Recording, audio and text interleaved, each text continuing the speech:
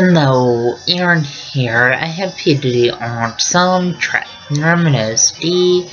Also, I'm mentally disabled and have learning disabilities. I'm first level reading, second level math, and I'm mentally first letter age. Also, because of medications I take for my mental disabilities, I have rapid heartbeat, but I take medications for my rapid heartbeat. Also, I have fears of crowds, sad sounds, and yes, when people ask me over their house, I don't know how to respond, and that's hard to reach in. It's hard for me to interact with others. Also, autism is kind of like a brain delayed factual interaction, and autism makes it hard to process what the people are saying. Also, autism makes it hard to process the people hugging and kissing.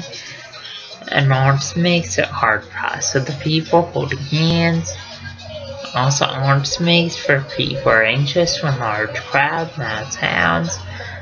And autism makes for people who are anxious wearing backpacks. Also, autism makes for people who are anxious at school day. And autism makes for people who are anxious on the school bus. Also, autism makes for people who are anxious when fire alarms go off at school. And autism makes for people who are anxious eating lunch in the school cafeteria. Also, just know, the signs of autism are lack of social skills, lack of eye contact, lack of speech, lack of communication. And when people act up in school, that's a sign of autism. Also, people have no grades in school. That's a sign of autism.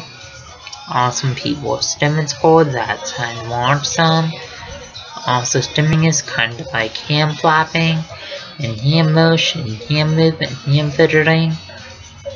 And people with autism, STEM in school classes, and STEM walking out of school classes. Please subscribe, rate, and comment.